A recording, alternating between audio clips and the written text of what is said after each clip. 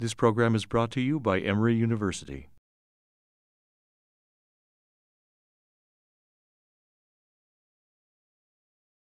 Tuberculosis, called TB for short, is a disease that is caused by a bacterium called Mycobacterium tuberculosis. It is a serious infection, but is now infrequent in the United States. The infection primarily attacks the lungs of the patient, but there can be infection in other parts of the body in certain individuals. It is important when a person has active tuberculosis that they be diagnosed and treated by physicians. Tuberculosis is an airborne infectious disease that is spread person to person through infected droplets. If a person has active tuberculosis in their lungs and they cough or sneeze, those droplets could infect another person who is in close physical proximity to the person who has the infection. It is important to note, however, that tuberculosis cannot be spread by shaking hands or sharing food or drink or by touching hard surfaces like a doorknob or a countertop.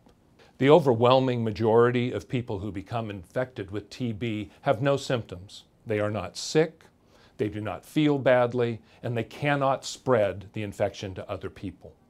If a person has active tuberculosis, however, in their lungs, they do have many symptoms, and those symptoms can include a bad cough that can last for many weeks, pain in the chest, coughing up deep chest secretions, often with blood, weakness or fatigue, weight loss with a loss of appetite, fever and chills, and night sweats, which can often be very profound.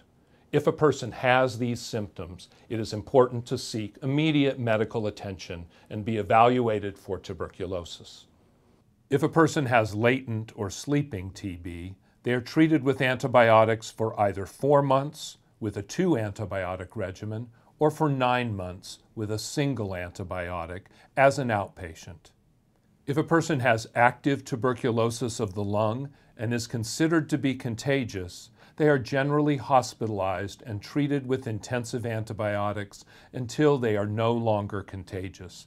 At that time, while they are able to return to the community, they are continued on anti-tuberculosis antibiotics, generally for many months thereafter. For more information about tuberculosis and TB testing, contact Emory University Student Health and Counseling Services, 1525 Clifton Road, 404-727-7551.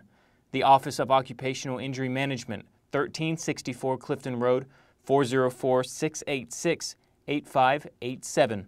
Or Oxford College, Office of Campus Life, 770-784-8391. And for basic facts about tuberculosis, go to emory.edu/TB information or cdc.gov/TB. The preceding program is copyrighted by Emory University.